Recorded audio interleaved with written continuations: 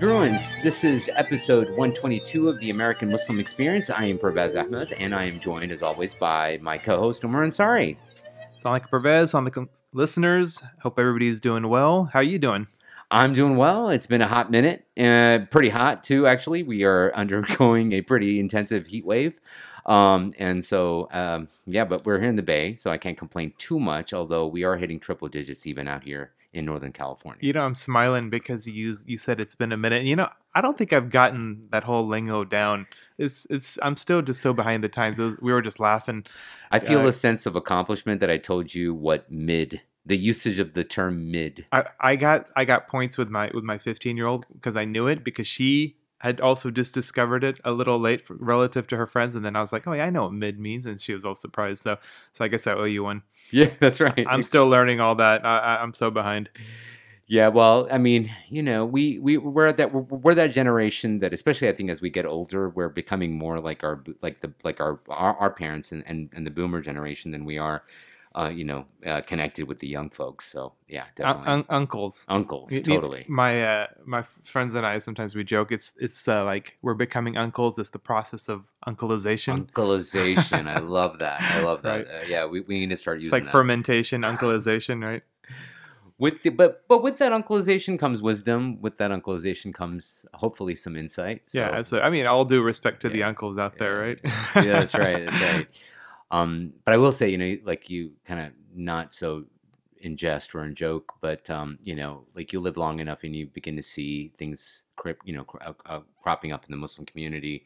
And right now we're recording just to kind of situate ourselves. Like we're on there's been a lot of conversations online about another sort of Muslim faith leader who has been accused of abuse, spiritual abuse, which is a term I know we've talked about on the show in the past, and there's a lot to uncover there, and I dislike, salaciously dropping something, but it is our hope. I think Omar and I both have talked about this to have a guest on, and we can sort of have a meaningful conversation around how the Muslim community is, hopefully doing a better job than it's done in the past of holding leadership accountable.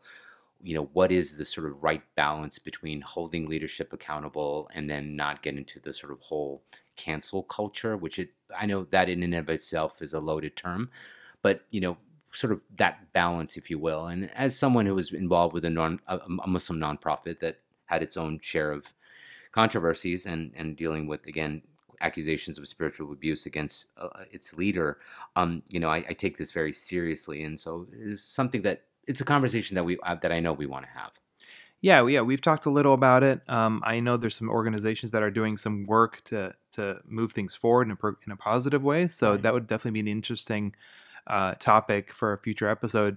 And I know there's a bunch of other stuff that we've been wanting to talk about on the show. Just haven't had the time because, when were we last on the show? In April, and then Ramadan, Eid, and then just summer, right? And life, that's right. I mean, exactly. I mean, I think if it was just up to us, the two of us, without having to have a guest on or what have you, we'd probably sit on a mic at least once a week and just kind of talk about, what's in the news. But I know our listeners like to have, us sit with other people as well. So it's that balance of wanting to get on a mic and sort of opine or talk about what's in the news, and at the same time, schedule a nice guest. So we've always tried to hopefully strike an appropriate balance between those two things. But as a result of the fact that we do like to schedule guests and hopefully have meaningful conversations, we don't get to talk about the topic of the day or the news of the day and the news of the moment. So you have to excuse us for that. But I mean, speaking of summer though, I mean,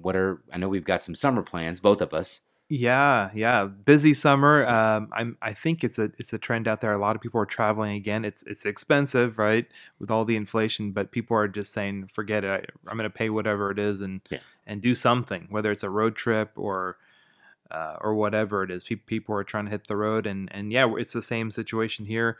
It's a busy summer. Going to see family, going to a wedding, a family wedding. We both are.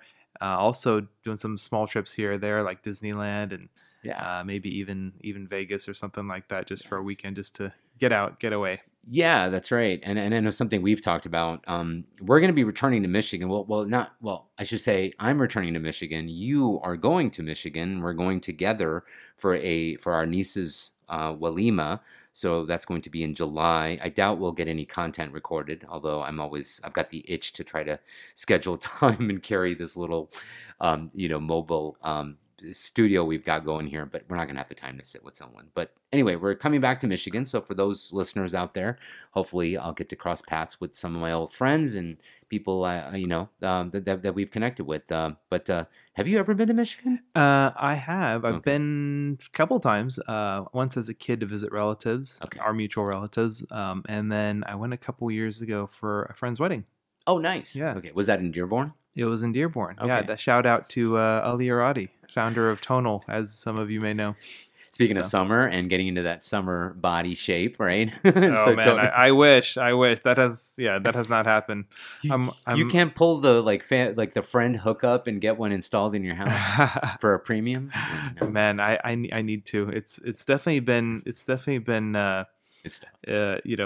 with getting out again and going to restaurants again and going back to work again, and they're feeding us to get go into the office and yeah, so I think a tonal sounds about right. That's right. And hopefully something else we'll get to, which is something you and I have talked about, which is actually take the show on the road, you and I. And, I took the show once on the road when we went to Michigan, speaking of Michigan, but also looking forward to maybe a possible trip down to Southern California. Have a little R&R for both of us and just kind of boys relax. Boys trip. That's right. Yeah, because when we'll catch that weekend where both the families are out, and so We are. we'll hit the road, maybe visit some folks and even record a bit if possible. That's right. So a little tease there. Hopefully, we'll get a chance to record in person with some folks in Southern California. So, yeah, there's that, of course, and then in the midst of all that, try to absorb and take in as much content as we can get our hands on. And as die-in-the-wool, diehard Star Wars fans as we are also sitting here today, recording the day after the last episode of Obi-Wan Kenobi dropped. And I don't know anything about Omar's thoughts. Yeah, We've touched a little bit about the show. You and I saw the first show together. yeah. But after that, I don't think you and I have really spoken about the show. So I'm really excited to hear your thoughts, and then I'll share mine. Yeah, for sure. Well, it's kind of a preface, as I was mentioning, we're going back into the office, and this week right. especially had to go in Yeah. for I don't know, the full day. I mean, it was an offsite. People flew in from all over the world, coworkers that I've been working with over Zoom for months and months, but never met. Finally met this week. How was that? That must have been nice. Yeah, it was fun. It was Yeah. fun. Yeah, but because people flew in from all over the world, it meant not just a full day, but staying for dinner. So I had three straight days of that. But then I got home like 7:45 today, and I'm like, okay, what am I doing first? I'm going to pop in some Obi-Wan and watch the finales just to decompress from all that work. So I watched it, and I knew you were coming over, and I'm like, okay, I got an hour. I'm gonna watch it. Good for So you. that was a lot of fun. I loved it. I mean, I thought it was phenomenal. It was just a perfect segue between Revenge of the Sith and New Hope. It felt like a movie, to be honest. The only thing I would say was I would have enjoyed watching it like a movie without all the breaks, because it was so cinematic. Right. But the breaks every week kind of took you out of that flow. It felt more like a movie than a show. But hey, I'm not complaining about 6 hours of Obi-Wan Kenobi. So Obi-Wan Kenobi facing off against Vader. Yeah. And definitely felt like a kid for sure watching that. That was great. So my thoughts are probably a little bit less enthusiastic than yours. I agree with you about the cinematic nature of the show, and I did feel like the good parts were like a great movie. Mhm. But I feel like in addition to this great movie, which would have been the Obi-Wan Kenobi, Darth Vader / Anakin Skywalker story, they what's the word? They included I guess they explored an area that would have been a great show in and of itself, and that I mean by the Inquisitors. I felt like they could have done like a separate storyline with the Inquisitors, searching the galaxy for fugitive runaway Jedis, including even Obi-Wan Kenobi, because he's one of the few that are alive that they know of. And that would have been like a separate series, and then the Obi-Wan Kenobi, and then the face-off with Vader and where we left off with episode 3 / Revenge of the Sith, and then where we know that they're going to end up in episode 4 when they face off with one another. I thought they could have just done that as like a movie even, but and which was, to be fair, that was the original idea, right? But then I think they got scared after Solo flopped. Yeah. And then they backed off of that idea of making Kenobi a movie. Right. So what do you think about that? I mean, you know, like the Inquisitor storyline being something that was almost like a B story. Yeah. That could have been explored, you know, as a separate show. And notwithstanding all the hate that the character Reba got and the actress unfortunately got, and all that, and some of it was race based and just ugly, social media ugly. I thought overall her arc was a really good one. Yeah. I mean, and there were some. I think they included those characters because there were some parallels. Okay. In between the main characters and those new characters. True, right? True. Oh, I see what you mean. Right. I don't want to spoil it for this, but there's a few parallels between that new character and Anakin Skywalker in a way, right? Yeah. Choices made, if you will. And I think if we're talking about Star Wars and if we're talking about Disney, we'd be remiss not to talk about the technology, because I think the special effects were amazing, as always. And that's, I think, added to the sort of cinematic nature of it. What I love about Disney Plus is it actually offers something, for example, Ms. Marvel, you can do with the family. I mean, there's just not a lot of shows that you can watch with the family, but Disney Plus, I think it's good overall. You know, I mean, there's always the criticisms of Disney, but I mean, Ms. Marvel, great show to watch with the family, right? Yeah, I definitely want to talk about Ms. Marvel for a little bit. I mean, we're only on episode 2. I think both of us have not watched the 3rd episode, which just dropped yesterday. You know, speaking of that, too much content out there, but I agree with you. It's a great show with the family. I mean, frankly, I watched Obi-Wan with the one daughter of mine who is a Star Wars fan, and she enjoyed it because she loves Darth Vader. So, but yeah, sorry, going back to the technology piece, you know, the volume, right? Sorry, the volume for sure. So that's the video, I guess the visuals. But I thought what was amazing was Darth Vader's voice. I mean, they credit James Earl Jones, but I don't think it was actually James Earl Jones, because he's now 90 plus, I think, and he would have sounded a lot more like Rogue One, but he literally sounds like he did in like Empire Strikes Back or Return of the Jedi. So what they do is they basically feed all his old recordings into circa that time period, and then they use computers to output what they want them to say. And it's very similar to the deepfake technology, where they feed in all the pictures of somebody's face, and then they can use all that library in the new footage and find the angle that matches with the angle they're trying to use. Amazing. And that's probably that. Honestly, that's a whole show in and of itself. Just the implications of technology and it is, and that's a great idea. Actually, misuse of technology for nefarious purposes or intentions, right? Absolutely. And I don't think this would be a teaser to say, but I think they did the same thing with Mark Hamill. You know, when they did not Mandalorian, but his appearance in Boba Fett. Yeah, where they didn't. It wasn't his voice now, Mark Hamill, but it was Mark Hamill. From video clips, audio clips, interviews, and of course the movies from that time period. Yeah. And you've got this sort of AI that you can now recreate in brand new dialogue. Yeah. Like I was thinking about this, like, you know, one of the things Vader keeps saying youngling, and I don't think he ever says the word youngling from back in the day, but it was probably like him saying young, right? And then I don't know. Exactly. So it's amazing. It's amazing. The other thing that's just amazing, right? And I think of it as I watch these new shows is the whole concept of the volume. So I don't know if for listeners, talk a little bit more about that. Yeah. So they used to do all the technology on a green screen, and now what Disney pioneered, and they pioneered it for the first time with the show The Mandalorian, it's essentially like a massive LED screen, right. And instead of standing in front of a green screen, they actually stand in front of this TV LED screen. That's right. That has the images that they want to record on. So, for example, if they're recording in a desert, it'll have images of a desert, and what that does, it actually provides through the screen the lighting that mimics that atmosphere. Exactly. So it's super. No, it's amazing. Another movie that was filmed using that technology was The Batman. I didn't know that. Really? Yeah, I didn't know. Don't know it's filmed with that technology, but they use that technology, the volume. And basically you can be in any atmosphere, any location. You don't need to fly to Tunisia anymore to be in the desert, right? You can basically just be on Tatooine when you're actually in and if you want Tatooine at sunset, you can you can show that in the background. And then in the foreground, what I also appreciate as a guy who likes practical effects is that in the foreground you can have your practical effects and your practical props and things like that the characters are interacting with, but in the background you've got this not instead of a matte painting like from the 1930s, you actually now have this ability to create a real three-dimensional background. It's amazing. And the image can move. Right. So it looks like the actor's moving. Or like, for example, in the Batman, the whole car chase is filmed using the volume. So the car is sitting there on the set and the screen is moving, but it mimics the car chase. That's amazing. Yeah. And this technology, so they start out with one of these volumes. Right. And now there's like 4 in the world. Yeah. And Disney and Jon Favreau pioneered it. And it's like the new way to do on-set, mimic locations and whatnot. Yeah.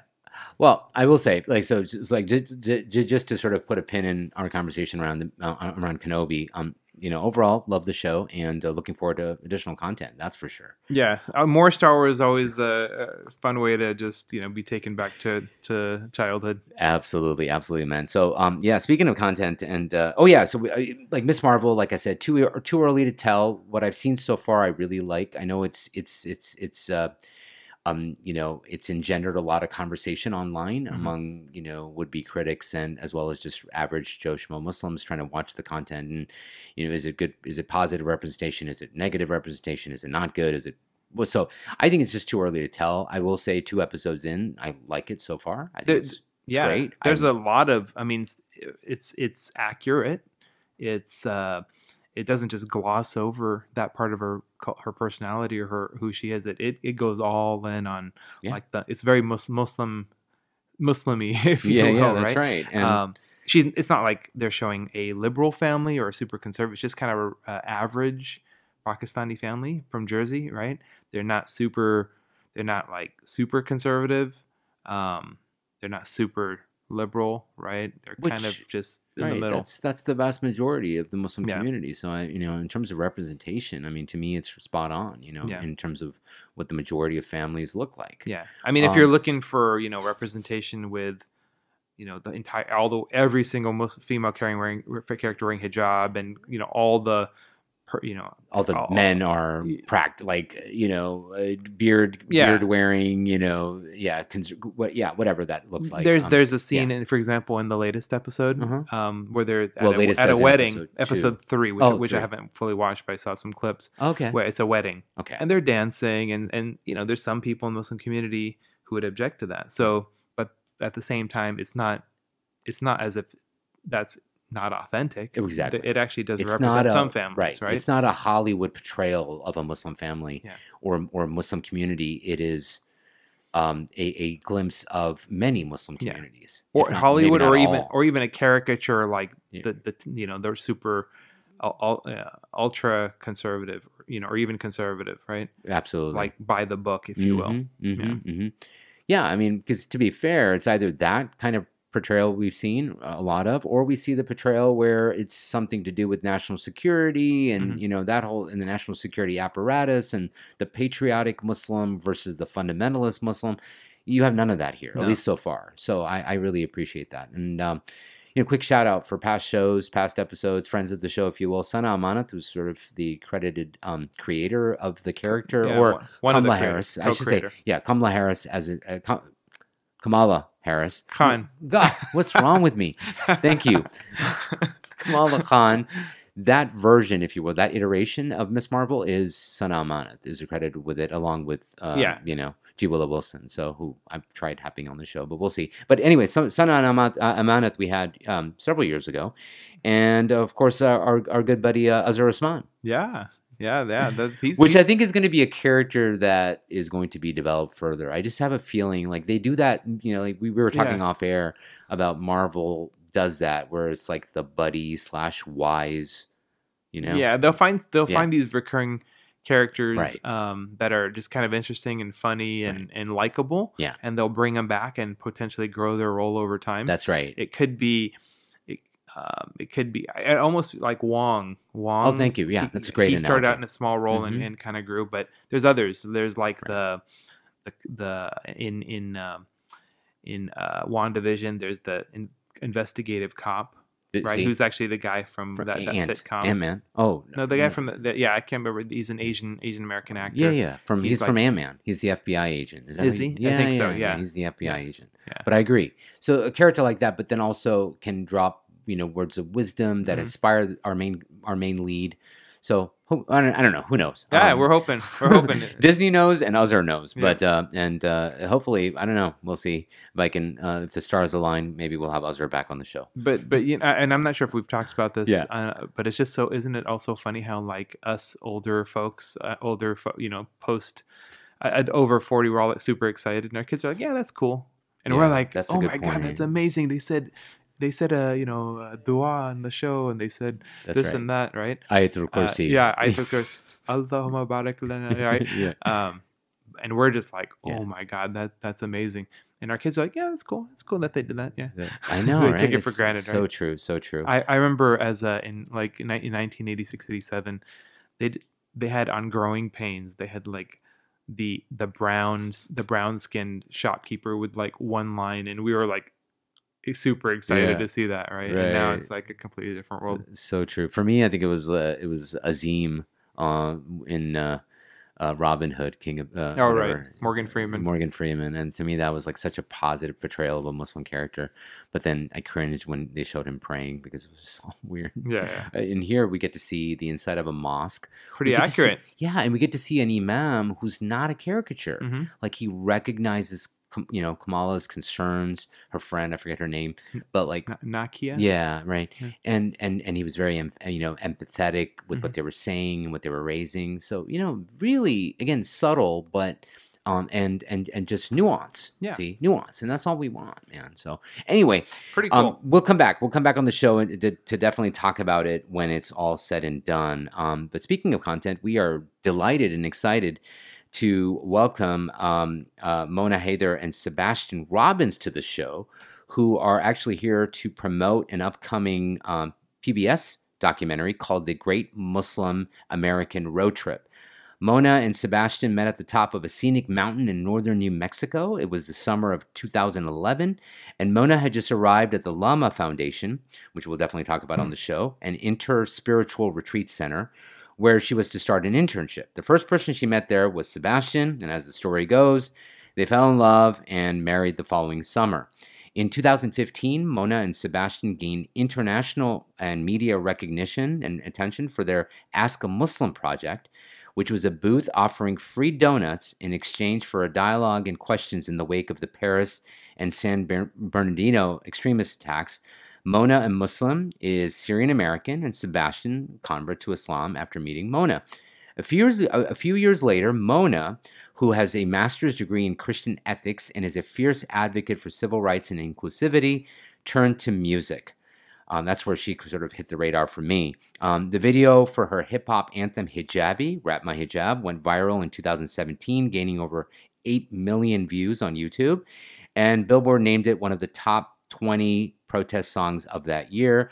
I also remember, and something I definitely want to talk to Mona about, was another video that dropped around that same time period, which was called Dog, which interestingly enough talks about this idea of holding leadership accountable and spiritual abuse and so on. So anyway, we are delighted to have Mona and And before we dive in, a quick shout out and thanks to the folks who helped make this recording possible. That would be Brandy Toby Leon with Bullseye Consulting and Heather Marone, as well as Amina with TIM Consulting. They're the folks who reached out to us and really requested wanted to see if we were interested and able to have the show and have these guests on the show. We absolutely took them up on the offer. That's right. And of course, Alex Kronemer and Jawad Abdul Rahman and Daniel Tett with UPF Productions, who are producing the show. And of course, everybody at PBS for putting the show on air. That's right. So, and UPF is no stranger to us. I mean, I know they did a few documentaries that I know we certainly enjoyed in our time. more recently was, I think, Prince of Slaves. They did Prince of Slaves. They Yeah. did Muhammad, Legacy of a Prophet. They did the one about the woman who helped the Jews of the Holocaust. That's right. I forgot what about was her that. name? The Iranian woman. Yeah. Yeah. I can't remember the Right, name, but right. We'll put a link. Yeah. But yeah, absolutely and fantastic more. stuff. There's others Yeah. too. They've done some good work. That's right. And I know. Yeah. So anyway, we are delighted, and yeah. So welcome to the show. Welcome, Mona and Sebastian. Welcome to the show. We're super happy to have you here. Thank you. Thanks for having us. And where exactly is home, and where are you joining us from? We are obviously on the West Coast, but I know you are not local. Yeah, we recently relocated to Michigan. We live in Ann Arbor, Michigan now. I grew up in Flint. We lived all over. We lived in California for a hot second, New Mexico, New York, Marrakesh also for a hot second, and now we're back in Michigan. Well, nice. Yeah, we like to start off with people's origin stories. So, while we're still, I guess, geographically in the Midwest, I know your roots go back to the Midwest, Mona. And the only reason I know that, full disclosure, is because Mona and I met at this wonderful Al Hibri Foundation workshop, I think a number of years ago. And then, of course, name drop and a shout out to your brother, Mohammed, who lives here in the Bay Area. So definitely have to mention his name because I know he's going to probably listen to the show. But I don't know anything about Sebastian. Yeah, I don't know anything about Sebastian. So I definitely want to hear that. So whoever wants to go first. Yeah. So Sebastian, are you a Midwester as well? I am not. No, I grew up in Massachusetts. I grew up in Cambridge, Mass, and lived in Massachusetts through high school. And then I left and moved out to California, lived in San Francisco for about 12 years, traveled a lot, lived in New Mexico for 4 years, and that's actually where Mona and I met. I actually went to school here at University of Michigan in Ann Arbor for 2 years, but I never thought I'd come back to live here. So, well, we definitely want to hear about how you met, but Yeah. let's maybe rewind even before that. Mona, maybe you can tell us a little about what it was like growing up in Michigan. I mean, obviously we hear about the big Muslim community, the big Arab community. I'm headed, and both of us are headed there for a wedding. We're super interested, we're super excited to check out Dearborn and check out the largest mosque in the U.S., but we'd love to hear about what that was like. Yeah, I was actually born in Riyadh in Saudi Arabia, funny enough. My parents emigrated to the U.S. in 1971. And then, they were like, these kids need to learn Arabic. So we were kind of back and forth a few times.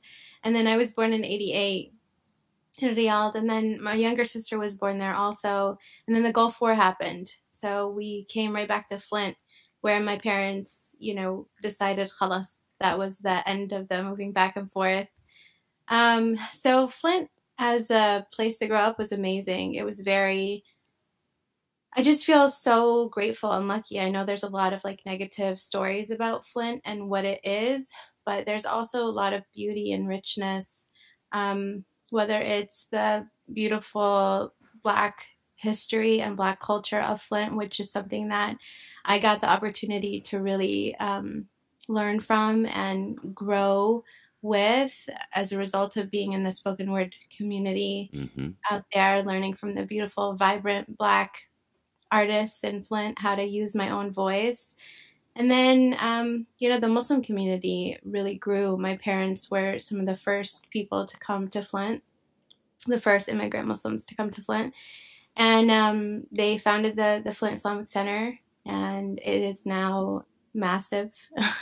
It's an enormous, beautiful, vibrant community full of people from all over the world.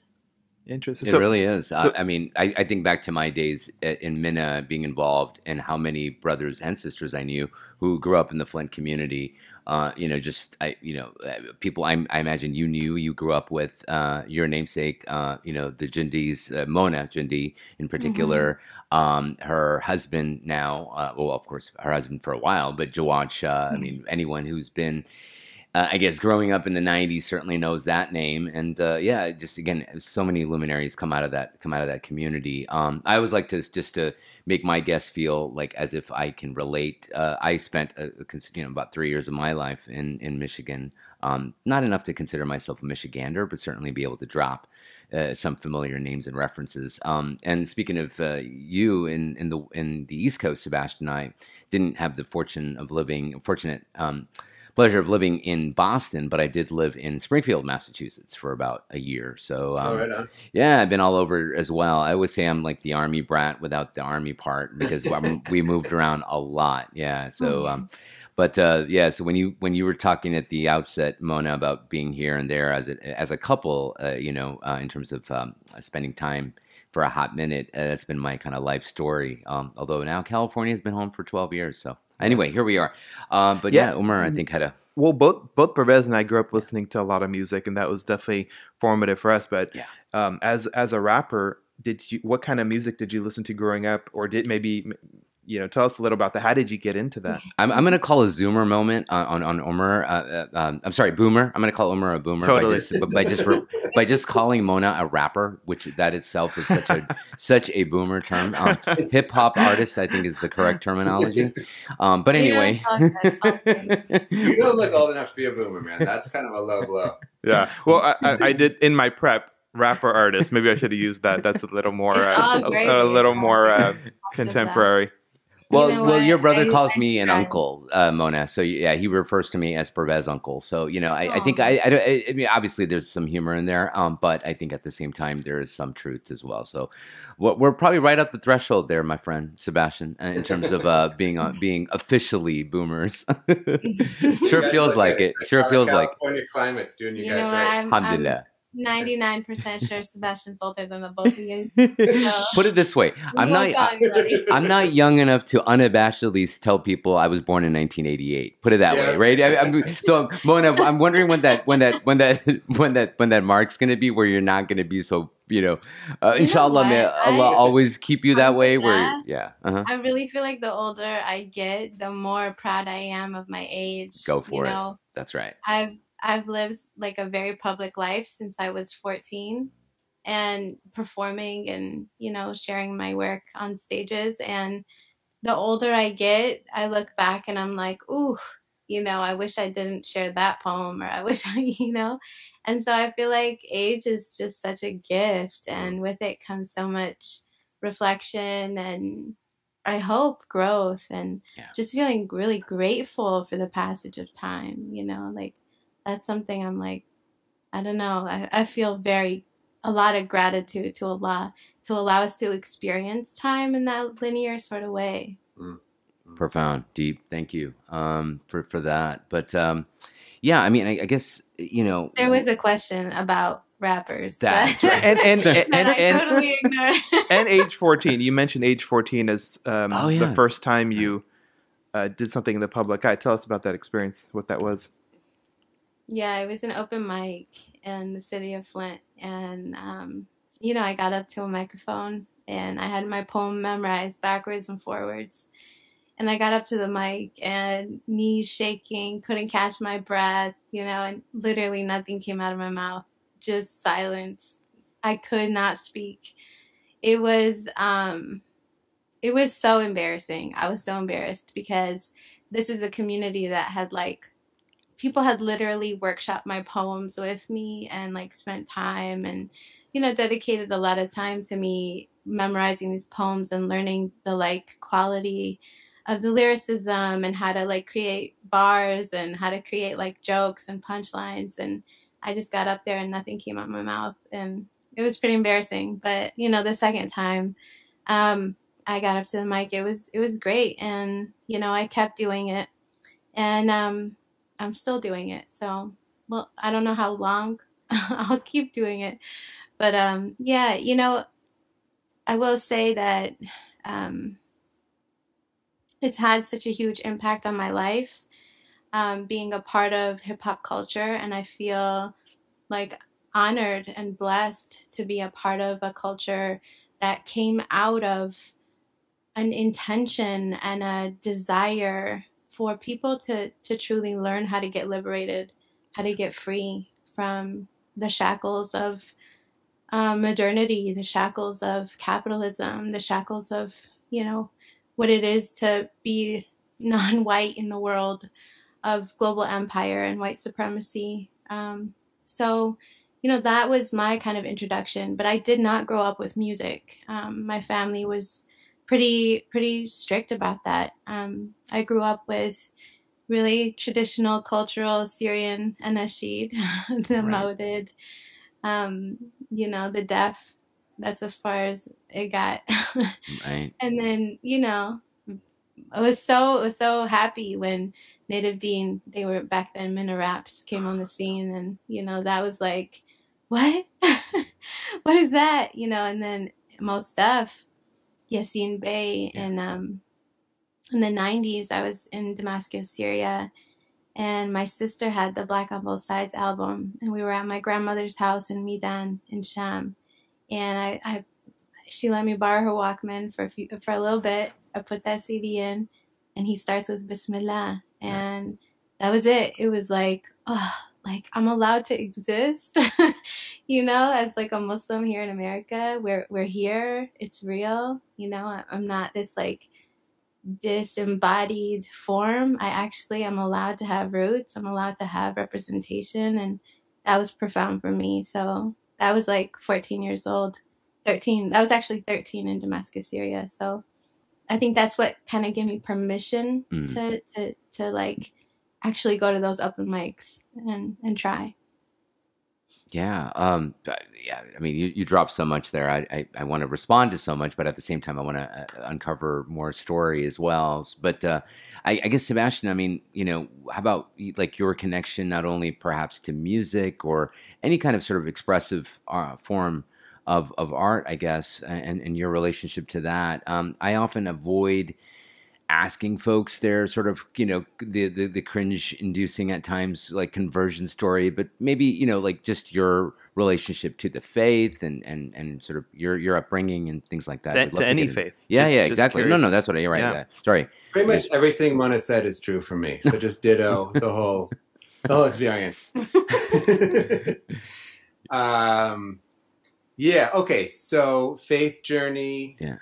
Is that what you're? I think about? Just your origins. Yeah. Yeah. General. More just growing up. Just growing up. Yeah. I went kind of full throttle into the story. You should share yours. Yeah. It's hard following Mona. Second act here. Oh, come on. Stuff and nonsense. Bismillah. Well, I grew up with two very different parents. Alhamdulillah, they really imparted a lot to me, and I'm grateful for that. My mom, Protestant Christian, very devout, and goes to church every week. She sings in the choir. We grew up going to all kinds of different churches growing up.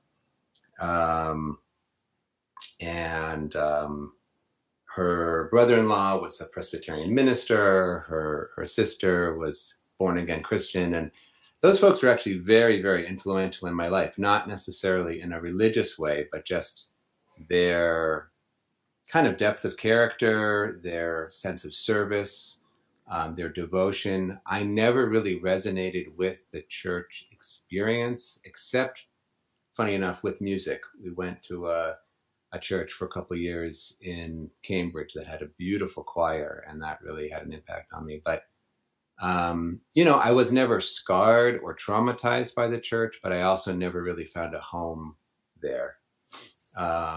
My dad is Jewish, and his parents, my grandparents, were like my favorite people on the planet. And some of my warmest, safest memories are with my grandma Sylvia and grandpa Abe.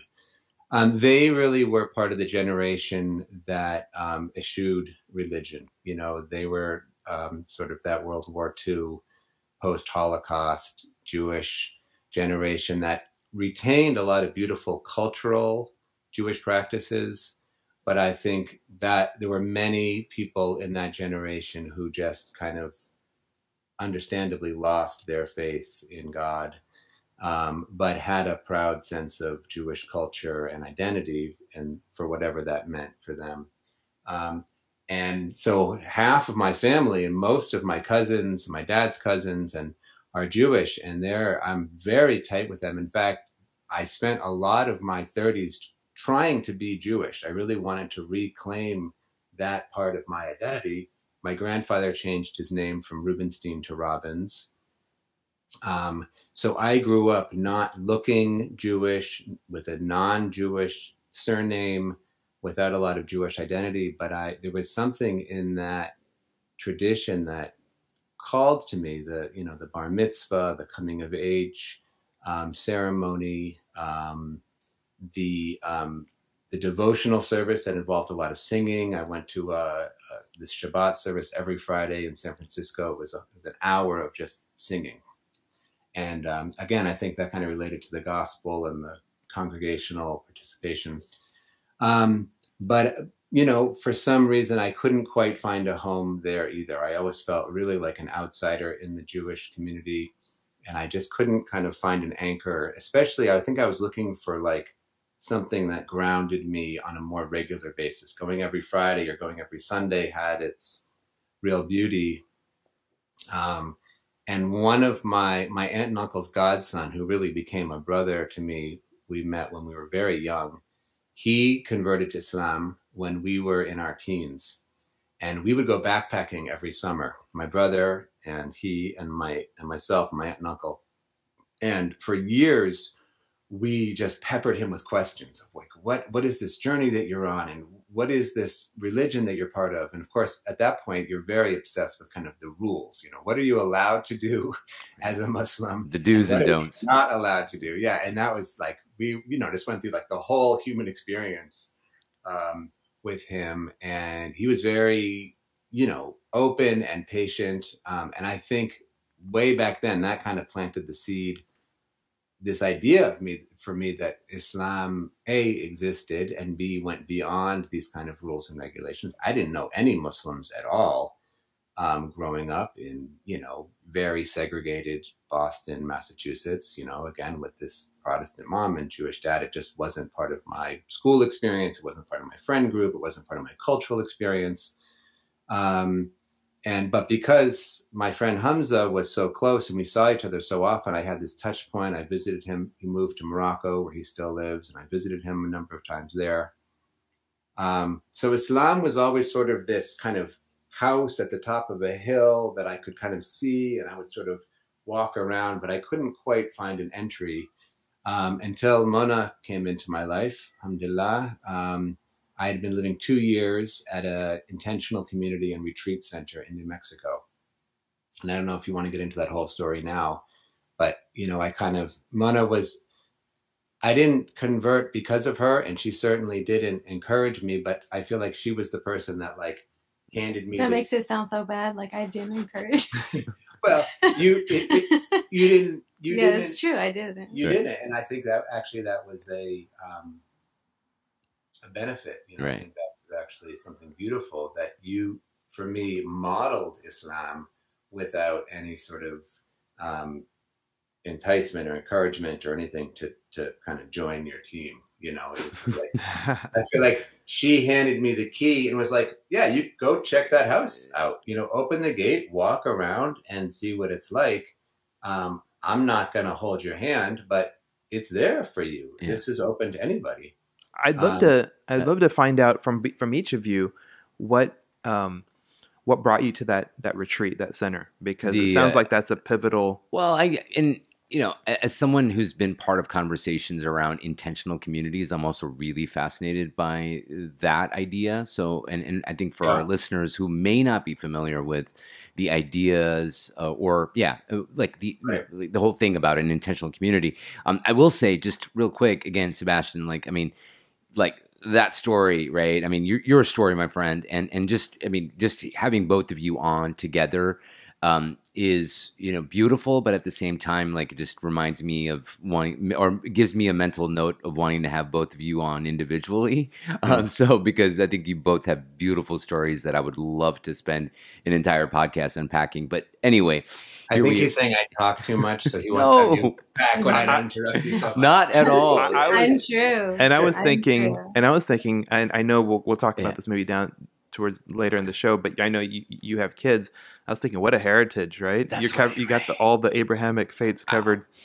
Oh yeah, yeah. Yeah. We'll tell you some stories about our 5-year-old in a minute. For sure. But yeah, I yeah. mean, tell religious us- heritage, but I mean, just so much. I mean, mashallah, that is beautiful. But yeah, maybe if you want to, if you're, whatever you're comfortable sharing about the intentional community in New Mexico, I believe. In New Mexico, Yeah, which is fascinating for me because, as I imagine y'all know, and we'll get to this certainly, obviously, is talking about the Great American Road Trip. But there's that community in New Mexico, Albuquerque, where Darul Islam, which is we've talked about and mentioned on the show. But anyway, sorry, but yeah, you can always frame it like that if you would like as well, because again, I think some of our listeners are familiar with that community. Yeah. Well, maybe I'll start just because it's a place that's been part of my life, and then Mona can talk about how she was called there. And Hamza was born there, and you were just talking about him. Yeah, so I have this long history. So the aunt and uncle that I just talked about, the uncle who eventually became a Presbyterian minister, and his wife, who was my aunt, they moved there in the late 70s. And it's called Lama Foundation. It's called Lama Foundation, yeah. And it was started in the late 60s when a lot of the hippie communes were really blossoming. And there were a lot of communes actually in New Mexico and in that part of New Mexico that were coming up. They came when it was about 10 years old. And already by that time, a lot of the communes had kind of crashed and burned with sort of this era of permissiveness and promiscuity and drug use. And one of the things that set Lama apart is they said, you have to be clean and sober here, and you have to have fidelity in your relationships. And the story is that when the leader stood up and said that, 90% of the people got in their cars and left and went and found something else that was more fun. And so that really set Lama apart, but I think it also ensured its longevity. It's still going after 55 years, I think in part because they really chose to not go that indulgent kind of permissive route. It was founded by Sheikh Nuruddin Durki. Yeah. Oh, wow. It was the very first community that he founded. He and his wife at the time, Asha Greer, they had this wish, this desire to set up an intentional community where people could come and seek God. They were both seekers in their own traditions. And they wanted a place where people could meditate, where people could pray, where people could seek God. And they founded Lama Foundation.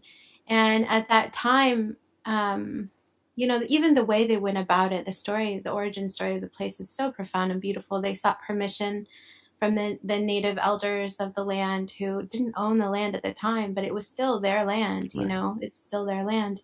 They sought permission to even buy the land from the people who owned it. And, it has a sacred spring that flows right down from the Rocky Mountains. It's this pristine kind of beautiful place and landscape. And when you hear, if you ever go there, it's just this, it really is, it's just serene. It's just like when you hear the story of the Prophet Muhammad ﷺ, when he's in the mountain, when he's on the mountain in Ghar Hira, and he's just trying to be with his beloved. That was the feeling I got when I got to Lama Mountain. Wow. Yeah, I mean, you're giving me the need, the urge to go on a road trip and discover these places. No, I mean, I've always wanted to go to the Albuquerque community. Yeah. And now you've put another sort of destination on my map. So he then later went and founded Darul Islam in Albuquerque. And it was after he left Lama Foundation, he had become Muslim. He traveled to Al-Quds. He had this transformative experience, and he came back and wanted to, create Darul Islam in America. And they did it for a really good while, and they had a vibrant, thriving community for a good long time. Yeah, I like the Teachers Institute that comes, that, and so many people come out of that entire endeavor. I think more recently, Brother Ali did a music video there, which was amazing. But it's certainly a spot, and you're just, even what you're touching on is a beautiful, chapters plural of the history of Islam in America. But again, being mindful of the time and being mindful of wanting to get to like the show and talking about the Muslim American experience, American Muslim experience, as we like to frame it, but nonetheless, whatever. You know, we don't want to get caught up in vernacular and whatnot. But yeah, I mean, I guess if you could talk about the project and what interested you when you were approached from you know, from the folks at Unity Productions to do the show and what that was like. We'd love to hear that story. And actually, I'd be okay even just talking about one thing just before that is how you met, because I know I did find that interesting, because I know, Mona, you went over there. I read somewhere there's a personal event that kind of triggered you to go there, so maybe you can talk about that. Yeah, I experienced a personal tragedy here, and lost a friend, and in that loss, I really needed to get out of Flint. I really needed to leave. And I'd heard about Lama Foundation. They had a permaculture internship going on at that time. And I was really interested in permaculture. Dr. Omar Farouk Abdullah had been talking about Jeff Lawton and everything that they're doing out there. And, you know, I posed it to my mother at the time. I was 23. I posed it to my mom. I said, Mama, I can go to Australia or wherever that Zaytuna farm is. I forget now. New Zealand, maybe. And I was like, but there's this also internship happening in New Mexico that I could go to, you know, like, so you go ahead and choose. That's a great way to frame it. I mean, obviously you were open to, I mean, you know, I'm not saying that you didn't want to go to New Zealand, but it's like, hey, Mom, I think absolutely did. Right. I knew it was never going to happen. Right. So I was like, let me get something in there that is like possible, that has a little potential. Right. So I ended up, you know, she ended up agreeing, and alhamdulillah, I made my way to New Mexico. It was actually the day before my birthday. It was May 17th. I arrived in Albuquerque, and it's a trip up to Lama Mountain. It's like 4 or 5 hours on a good day. And I got in the shuttle the next morning after spending the night in Albuquerque, which was the day of my birthday. I traveled the distance up towards Lama Foundation, and I arrived around Dhuhr time, and I got out of the shuttle, and I hear this booming voice call out to me, hey, do you need any help with your bags? And I said no. But I'd never been camping before. I'd never lived off grid before. I didn't know what it entailed. So I had 17 different pairs of shoes, because I didn't know what I was going to be facing. And I had a brand new tent that had never been used. I had brand new hiking boots that had never been used, rain boots. I had all the accoutrements. You had made a trip to REI. No, I'm joking. I had, actually. And I had all the things that I had no idea how to use. And it was an enormous amount of stuff now that I look back and realize I had no idea what I was thinking. And I was having a hard time getting off the bus, the shuttle. And I said no, of course, because I'm Arab and I'm stubborn. And that person just sat there and watched me struggle getting off the bus and off the shuttle, and they did not get up and help me. But I married him anyways. He's quite nice now that we've gotten to know each other a little better. Wow. So the very first interaction you had was Sebastian. Well, I'm just reading so much in that question and just out me as a jerk. We were flowing. You're talking about God, spirituality, and now. Yeah. So Sebastian was the very first person I met on the day of my birthday, and it was, we sat on a bench right outside the main area, and he kind of gave me the down low on everything at Lama and walked me around the land a little bit. And then brought out some birthday cake after he found out it was my birthday. And I met the rest of the community at the time. And yeah, that's how we met. That's amazing. I just love the way you framed the whole thing about, can I help you with your luggage or baggage? I forget. I mean, again, talking with this person who uses words in her art, I think there's deep meaning in all of that. And then the person who volunteered himself didn't actually help you anyway, and said, "Okay, your baggage is your problem." Isn't that just the truth about the dunya, though? There you Nobody can go. help you with your baggage. You That's what gotta I just mean. do Yeah. your kid and carry it yourself, and hopefully you'll make it. Right. And yeah, and that's what a good partner is there for, right? Not necessarily to carry all of your baggage, but to help To you where you tell you to need. carry your That's own right. baggage. There you go. You're welcome. Yeah. To wake you up for Fajr. But they can't pray Fajr for you, right? Boom. Yeah. There you go. But that's amazing. And so, I guess, so that initial tenure then, or stint, how long were you there in that community? So Sebastian had already been living there right. 2 years, Right. and then I lived there 2 years. So for him, it was a full 4, and for me, it was a full 2. We got married a year later. We had our son, Safi, there a year later, and then we left. Hmm. He was born, and we left. Yeah. Hmm. Wow. Yeah, amazing. it's beautiful. And again, like I said, I mean, we're just touching on aspects of the story, which I think there's so much more to uncover and to unpack, as we like to say on the show. It's probably a good time to fast forward a bit to I think it was the Ask a Muslim project. So what was the inspiration behind that, and you tell us about the inspiration and then the reception as well. Yeah, that was a really interesting time. We had left Lama and tried living in a few other places very short term, including visiting some other communities, Sufi community. We were really interested in living life in community and building from our time at Lama. We ended up living with my mom, who lives south of Boston. Actually, we lived with Mona's mom for about 6 months, and then we lived with my mom. So we had this very kind of micro community living kind of intergenerationally with us and our son and Mona's mom and then my mom. We were living with my mom, and it was late winter 2015, very kind of dark, gloomy, rainy, kind of climactic time, but also globally a very dark time. This was right when Donald Trump was sort of asserting his rise and his rhetoric was beginning, and there were 2 very violent attacks that happened, one at the Paris nightclub and one in San Bernardino, right back. And I think for me, as a relatively new Muslim and new practitioner, those events hit me personally probably more than any other global event in my life,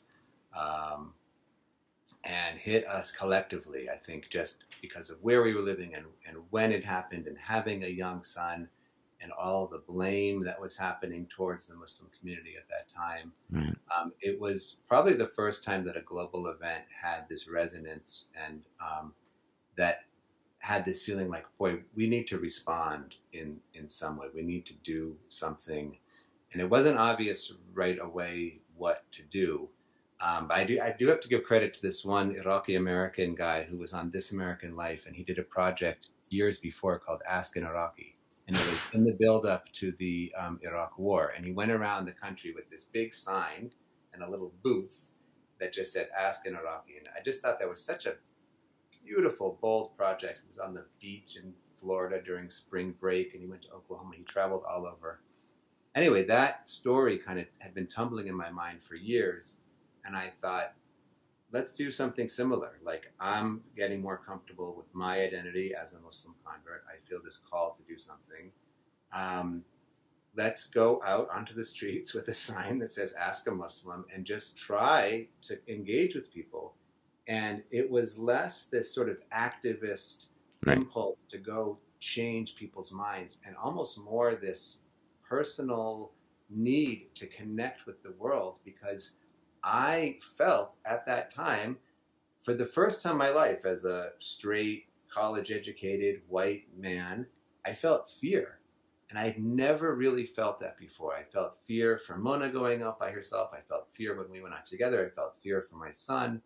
And it was a new experience. And that is an experience that is not new for many people who are not white and not male and all these things. And I felt like I needed to connect with people because the isolation that we were feeling was quite crushing. So we painted these signs, and they sat in my mom's house for about a week, kind of just right there in front of her fireplace. And every day she was sort of looked at us like, what are you guys thinking? And what are you guys doing? I don't know, Mona, if you want to share what you were thinking at that time. I mean, everybody already knows I'm Muslim. So it wasn't like I walk around with the Ask a Muslim sign on my head every day. So for me, it wasn't like novel, you know, and but maybe not the ask part, right? So I think that invitation is what. I mean, white people sometimes are just like they don't need an invitation. They don't need an invitation. That's right. They just go for it.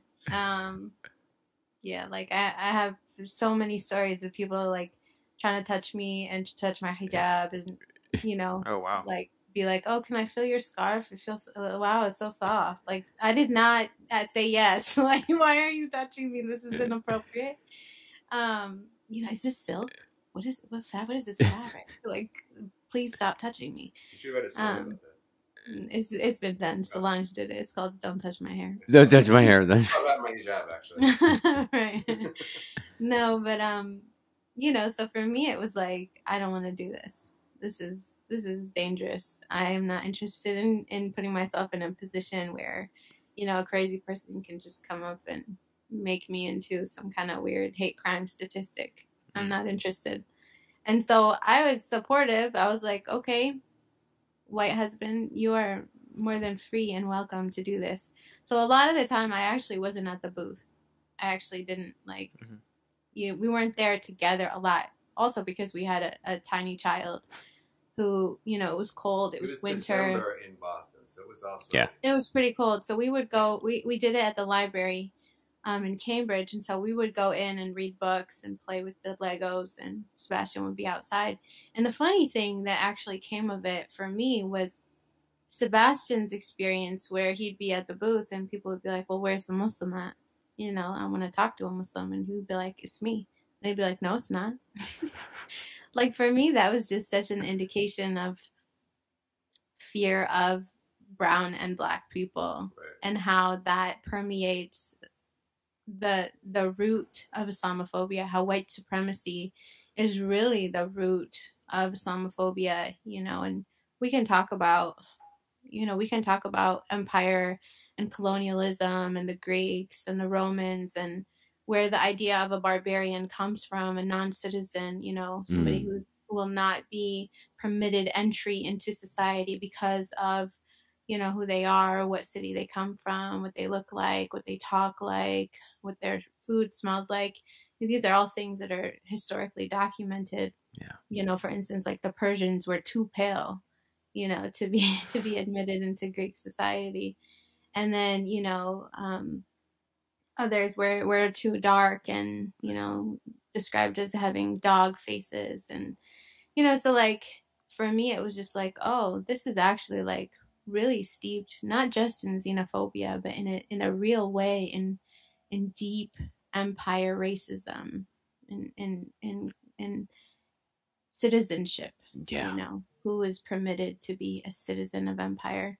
So yeah, that was kind of my takeaway from the Ask a Muslim project. But the interesting thing was that I posted it on my Facebook, and I didn't like necessarily have a following at the time. You know, I had a few people who liked my poetry and followed me for that reason, but it wasn't anything, you know. It was small potatoes. And when I posted it, it kind of went viral, and we got all these calls, like all of a sudden, hey, do you want to be on NPR? Do you want to talk to us? And right, do you want to come to our school? Do you want to come to our university? The Boston Globe, CNN, you know, what was the NPR one? I don't remember.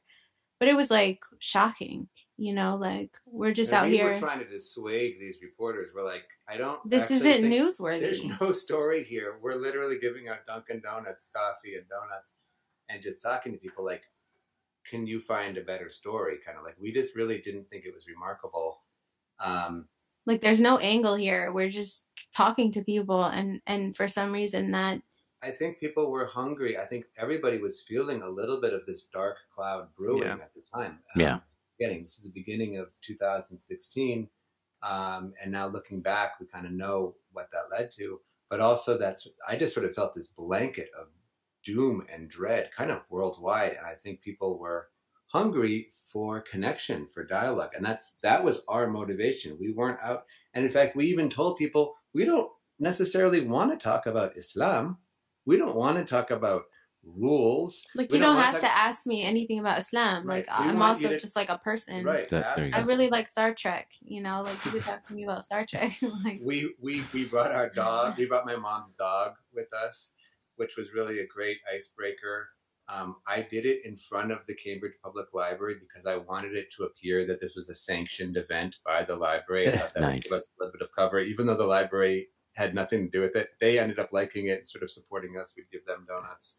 But we really just wanted to talk to people, and we didn't care about what. So I think it fulfilled this void that, not that it's gone now, but that was really present, of disconnection, of lack of communication, of lack of dialogue. And I think, you know, that's all we really wanted to do.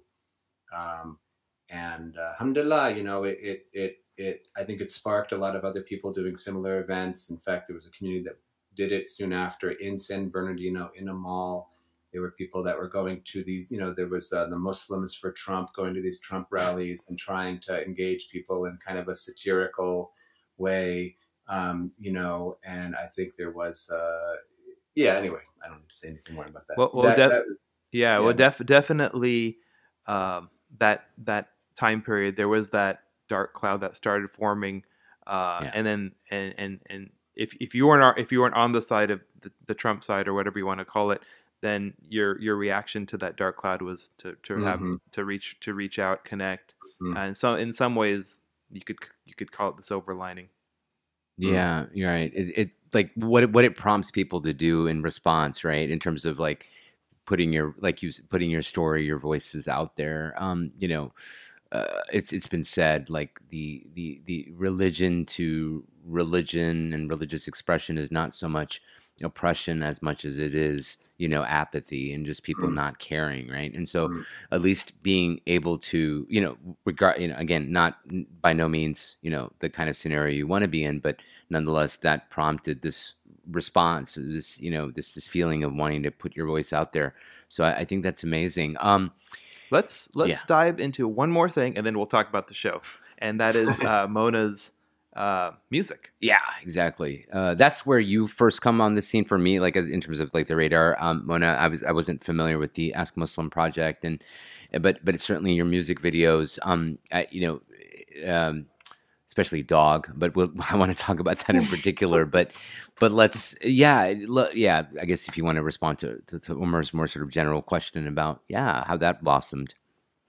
Because you're a mom, I mean, and how do you like multitask? Yeah, because it's 2017, right? I think Hijabi comes out, Wrap My Hijab comes out in like 2017, hits the Billboard charts. I mean, mashallah. So like, I'd love to kind of, again, hear that. Obviously, we'll have to do it a sort of abridged, condensed version, but nonetheless.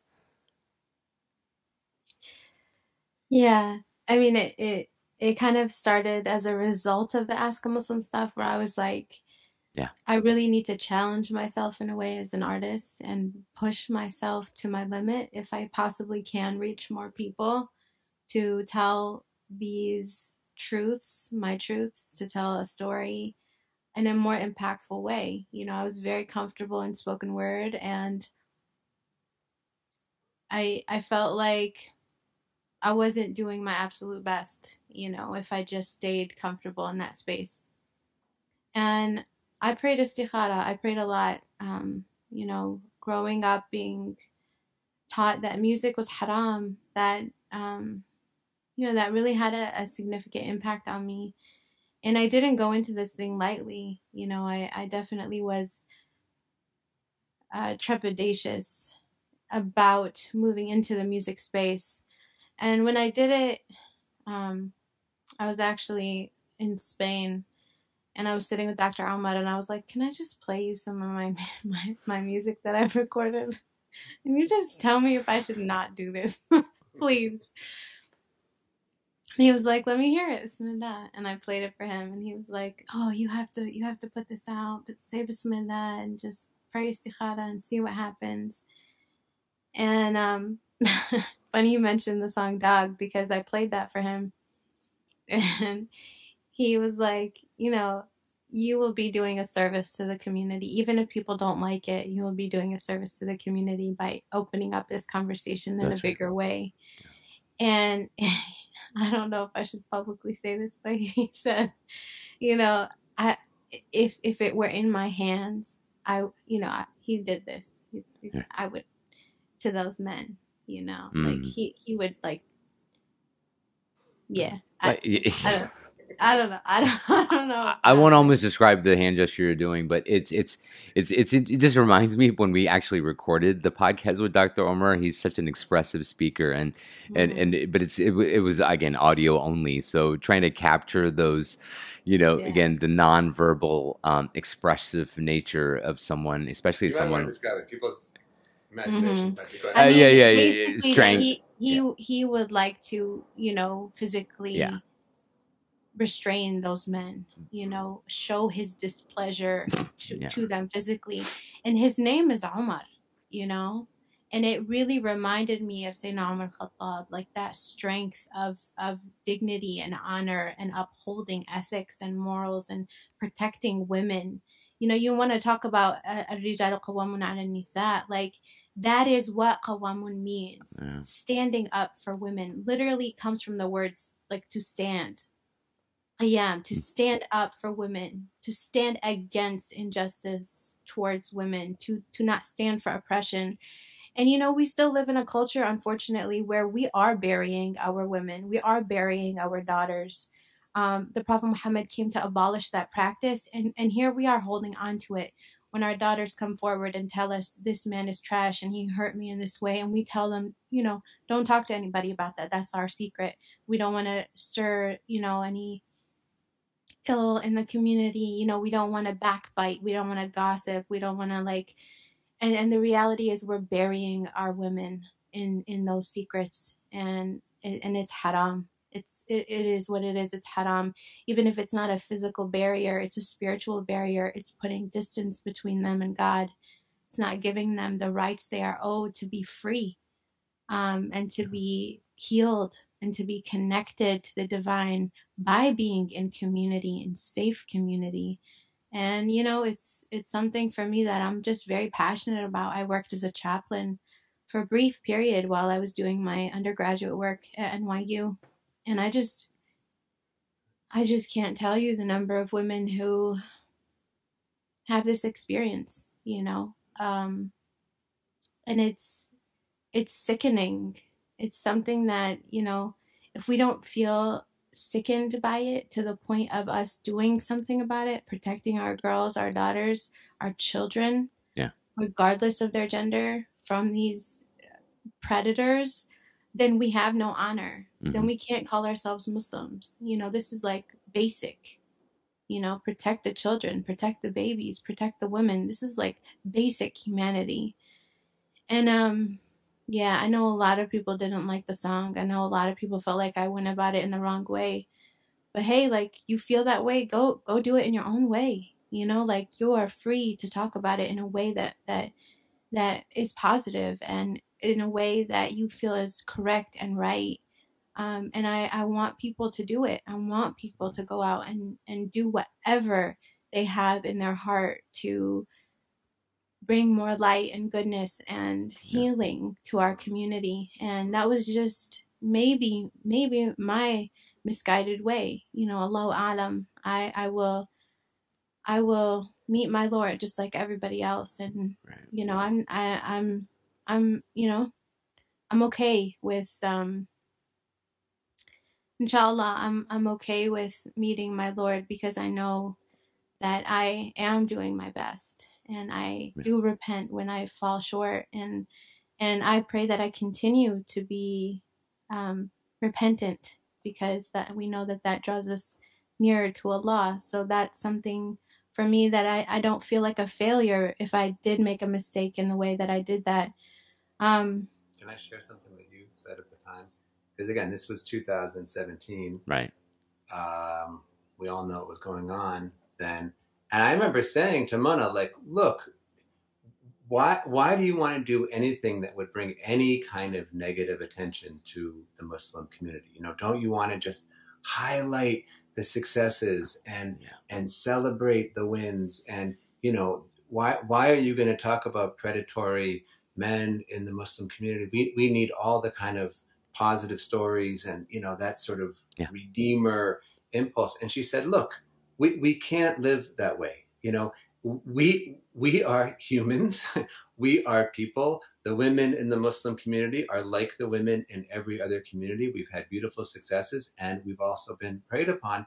And if we want to be seen as full human beings and connect with other people and elicit compassionate response, we have to be honest about who we are. And I thought that response was so beautiful. We have successes like everybody else. We have failures like everybody else. We have victims. We've had. I'm not interested in perfection. Al-kamalu lillah. I'm not interested in model minority. Exceptionalism and I think there's a tremendous pressure that I again, because of my background, wasn't really cognizant of constantly needing to put a face out into the world of excellence, of success, of academic success and monetary success and family success. And that's a little bit of what Mona was just alluding to, that we don't want to show any cracks in our investment. We don't want to show any faults in our community. And what does that lead to? Well, that just leads to shame and silence. And I just thought her response to my kind of concern of like, don't tell anybody, you know, don't reveal that we already have enough people who hate us, was like, no, this is the way we're actually going to build coalitions between religions, among women of the world, by being human. And it's interesting the way that song pigeonholed me as like an anti-man person, like a man hater. Down with like patriarchy. A raging feminist, you know. Yeah. It's really interesting because like I'm actually not anti-patriarchy. I think if patriarchy functioned in the way of like in the prophetic model, at least, I'm 100% here for that, you know. Not anti-polygamy. I'm not anti-patriarchy. I'm not anti any of those things. I'm anti-oppression, man. Like, that's the path of Rasulullah sallallahu alaihi wasallam. That is what we are here to establish on this earth. Is justice to the most exponential degree as possible, as we are capable of. You know, that is our role as khulafa on this beautiful planet, is to have balance and harmony, not to oppress and create injustice, you know. So it's really funny that's kind of like what I'm known for. It's kind of funny that's the song you wanted to talk about. I'd love to hear your thoughts. Oh yeah, well, I mean, I have so many, but we don't have time to get into all of it. And again, it just sort of to me underscores the need to have you guys back on the show at some point. But 2017, at that time, I think conversations around predatory behavior among Muslims, among Muslim men in particular, among Muslim religious leadership in particular, was, I mean, people weren't having that conversation. People didn't, you know, and not to say that it didn't occur, it certainly did. And there were, obviously there were instances that needed to have a voice, but they didn't have a voice. And so for me, like just you putting or starting that conversation in a way, you know, it's like a jariyah, because I think like it prompted, or not prompted, but in a way it prompted not only a conversation, but more importantly, I think actual victims of the receiving end of predatory, you know, behavior, to come out and to voice voice their oppression and what they had faced, because again, I think now we live in a time where every couple of years something comes up. It's one, you know, sort of salacious, breaking story from another. I mean, I think, I don't want to situate us right now, but I mean, right now there's, you know, conversations around what happened in a particular Muslim community. And we could, you know, it's not necessarily or exclusively related to predatory behavior, but, you know, conversations around spiritual abuse. We've had those conversations on the show. But I mean, as someone who's been involved in the Muslim community for as long as, you know, as I have, 2017 really, I think, to me, marked that that attention that was much needed around these conversations. So, you know, I mean, I can't even imagine all that you went and felt, just putting your voice out there and putting yourself out there, really, as being someone who was starting that or having that conversation. But I mean, I have nothing but I mean, I want to commend you on that, because, like I said, I think it prompted not only a conversation, it also, you know, prompted people for having the courage to come out and say, yeah, this is what's going on, and I was actually a victim. So yeah, I mean, kudos. I wish I could say more, but like I said, I think again, for the sake of time, I do want to talk about the show, because I think you know, a lot of our listeners are going to be excited to hear about that project, when they can watch it, etc. I know I am just eager to sit and watch it with my family. So talk to us about the upcoming PBS show. Yeah, So, what was the genesis yeah. and the idea, and then obviously your experience. the experience making it, and of course, you know, when we can watch it. Yeah, we're just arguing about who's going to go first. He wants me to go first. We were really excited about this idea that, you know, the organization UPF brought forward. And we're just fans of what UPF has done in the past. And we were excited about this idea they had. And when they reached out, you know, it was kind of year and a half into the pandemic, and we were just like, yeah, we'll take a road trip. And Awesome. UPF, just for our listeners, that's the Michael Wolff's organization. Is that correct? They did the Michael Muhammad, Wolff and Alex Cronenberg. Yeah. right? They did Yeah. Muhammad: Legacy of a Prophet about 20 years ago, right? Exactly. Yeah. In fact, it's funny. I was there for the premiere. It was actually held at the Ford Theater, I want to say, in Dearborn, and this is 2000. Yeah, this is way back in 2000. What, 3, 4? I was living in Michigan at the time, so I was able to attend that, and they were both there. But I'm sorry. Please go ahead. Yeah, and we were just excited to take a road trip, and Right. you know, we've traveled across the country multiple times, having lived out in California. We've driven all the way from California to New York multiple times, because Wow. you know, we have family in California, and we lived actually just north of Mendocino County for a little bit, and then we would drive to New York to visit Sebastian's family in Brooklyn. And so it wasn't like new territory for us, but we'd never like spent time in the heartland. We'd always just been like, all right, gotta get through these parts, and you Yeah. know, hopefully So-called- I've never done any of those trips alone. without kids. Right? That too, right? So- So being cooped up a year and a half into the pandemic, like you said, with kids, homeschooling, I imagine, right? Virtual. Yeah. So Yeah, exactly. And Really? we were living in New Mexico at the time. Okay. You know, and we didn't have any family around, so it was like it was really the wild, wild west out there. We were alone, and we were just like, okay, sounds great. And you know, for us, it was almost like a second honeymoon in a way, where we got to spend time together and see some beautiful things as a couple. And we hadn't done that since I think we first got married. So it was sweet, you know, and we started in Chicago, and we made stops all along the way, and we ended in Los Angeles at the end of Route 66. And you know, one thing I'll say is all these different stops along the way, but one thing people might not know is that 66 is the numerical value of Allah. So I was like, Oh, really? this is a trip right here. right. Oh, Wow. Inward and outward. Mona does not talk about that part on the show. No, this So- is just, on the like, journey to behind the scenes Allah. that's Real quick, so just even kind of rewinding. So they came to you with an idea to travel and kind of document life of Muslims on this journey. Is that right? Yeah. What was the sort of pitch, right? Yeah, What, the what was genesis. what was the pitch So of the it was- show? Yeah, so the idea is Mona and I are taking this journey, and we are, you know, like Mona said, kind of taking the second honeymoon and traveling the country on historic Route 66 from its origin, which is in downtown Chicago, all the way to California. And so one part of the story is, you know, this couple taking a trip reconnecting after, being cooped up and all these things post or mid-COVID, really. But really, that journey and our story is a foil for something much bigger. The show is not about us per se. We're the hosts, right?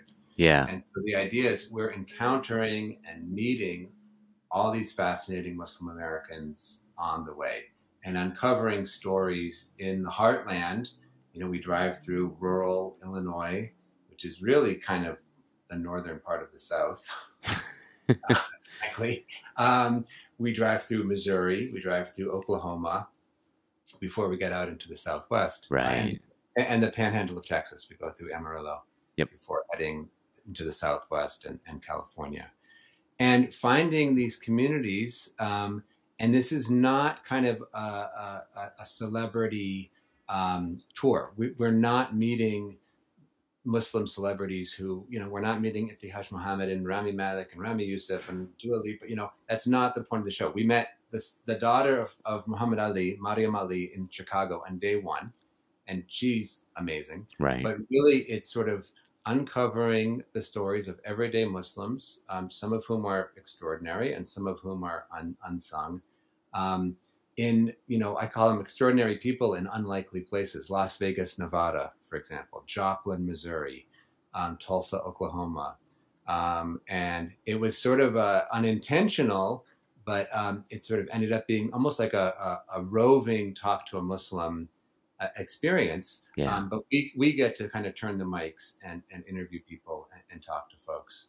And so that was kind of the idea on this very iconic American highway that we associate with like white folks and French fries and Coca-Cola and Hank Williams, and 1950s cars and Elvis Presley. Or if you're a Pixar fan, maybe with Cars. There you go. Right. Right. Well, I didn't.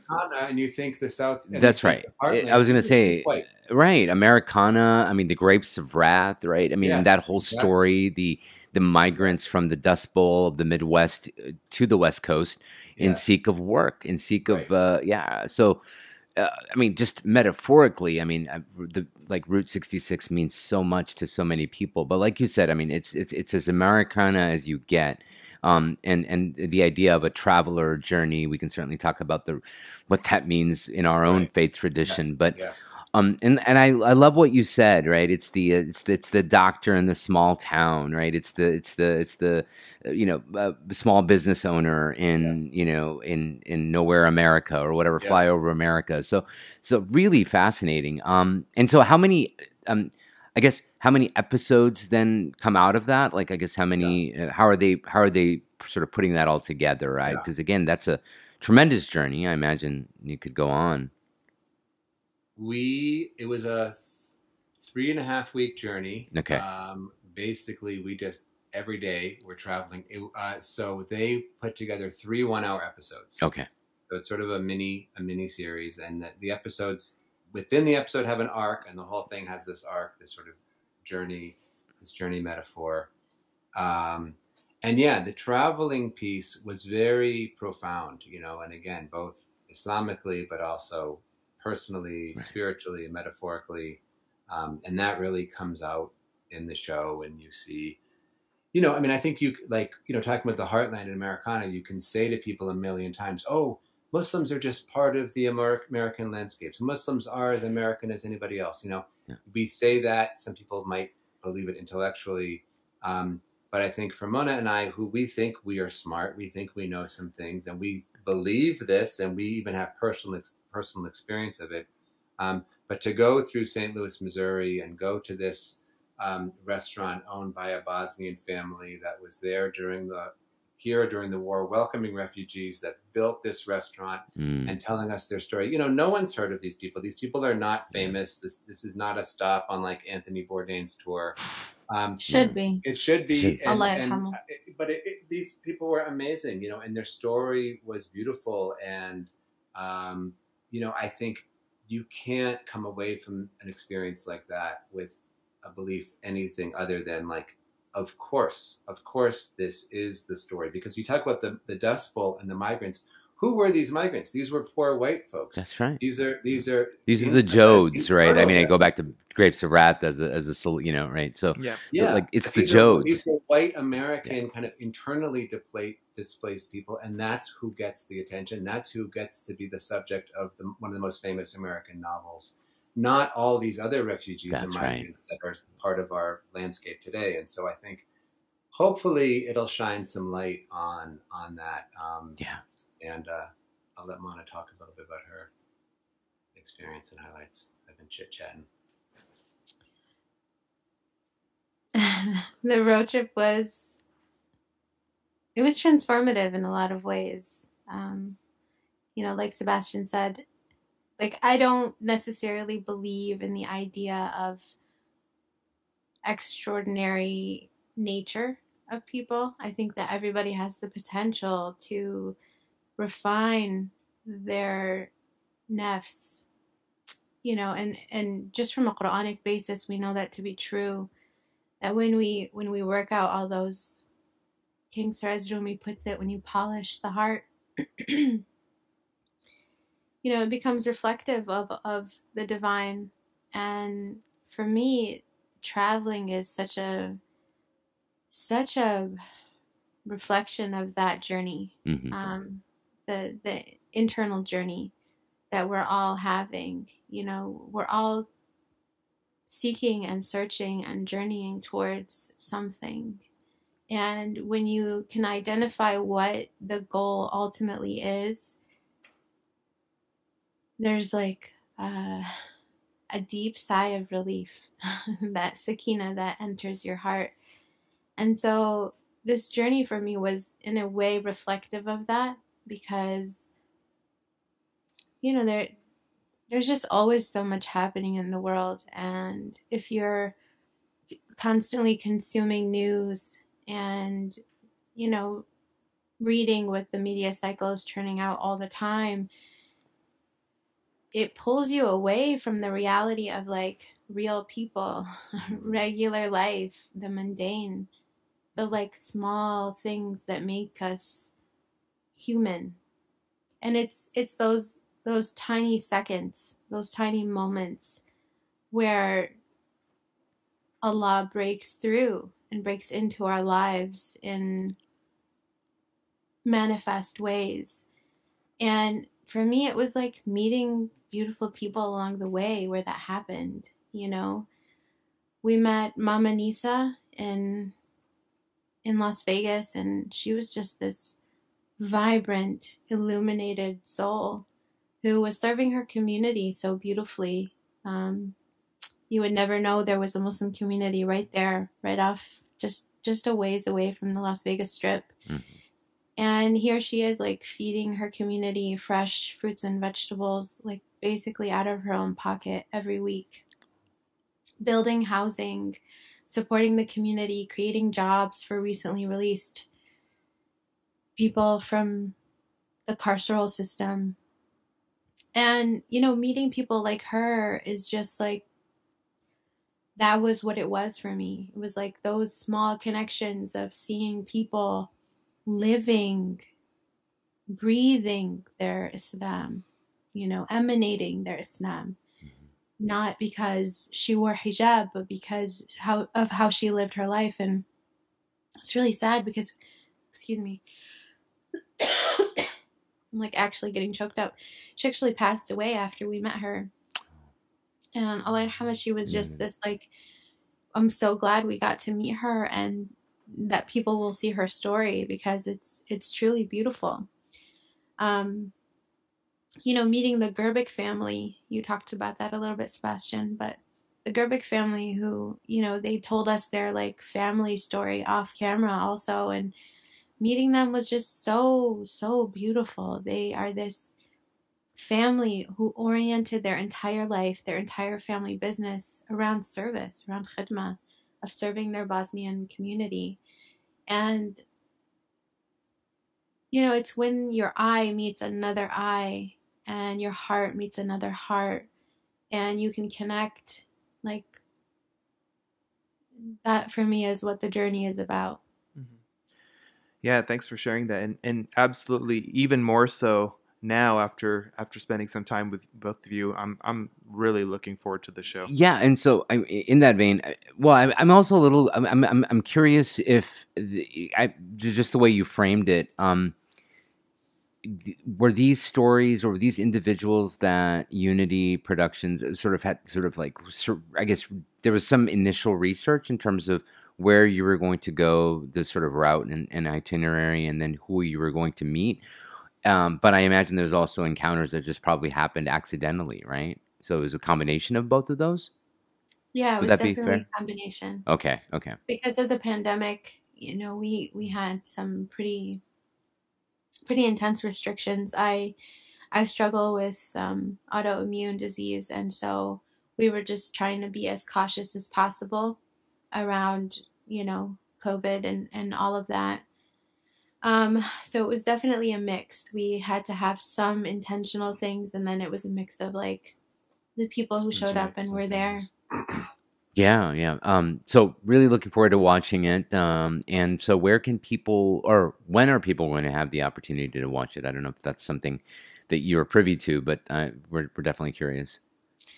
It's going to be, you're going to have to check your local PBS listings. Okay. For us, it will be, the first episode will be July 5th at 7 Eastern. But I think, people will have to check their local PBS channel and station to see the 3 episodes and when they will air for you. Excellent. Not far off, just a few weeks away. Yeah, and you know how the summertime goes. So yeah, really looking forward to that. I guess another thing we often like to ask our guest, and in addition to thanking them, obviously, but is to where can people find you? Where can people engage both of you? I guess any upcoming projects that you want to or tease or mention explicitly, we'd love to hear that as well. You can find me at a coffee shop down the street. That's my social media excellent outlet. But yeah, I mean, jokes aside, I definitely want to make that coffee happen because like I said, like or Omar mentioned, we're going to be attending our niece's walima in July, and so I'm looking forward to it. And I'm actually doing something. Speaking of journey, I'm doing something as having lived in Michigan for 3 years. What we never did, which is we're gonna actually journey through Michigan. We're gonna go all the way up to the UP, the Upper Peninsula, Mackinac Island. I mean, so there's a lot that we're gonna do. And when I say we, as in me and my family, I'm spending 2 weeks in Michigan because we've always wanted to do that journey and we've never been able to do that trip. So really looking forward to it, in addition to having coffee in Ann Arbor. but we look forward to the coffee, but you're going to love Michigan, the Upper Peninsula, and just the upper tip of the Lower Peninsula. Right. It's spectacular. Yeah, really looking forward to that. And Mona, any other projects you would like to give us a hint about? No. That is the simple answer. You're just like... we're living a pretty quiet life right now, and nice. I'm always writing. I'm always working on stuff, but and of course, just promoting the upcoming project, right? Right now, you're doing these, I guess, like tours, media tours. So, but yeah, I mean, like we thank the people who put this together at the outset, but I want to thank you two in particular as well for taking the time, for having us as being one of the stops along the journey of promoting the show and talking about the show. We're really singularly blessed to be that, just to even provide the platform or be the conduit for that. But yeah, and I want to extend again the invitation. And Mona, you have family here, so if you visit the Bay Area in person, we'd love to not only get coffee, but we'll put a microphone in front of you too, though. So.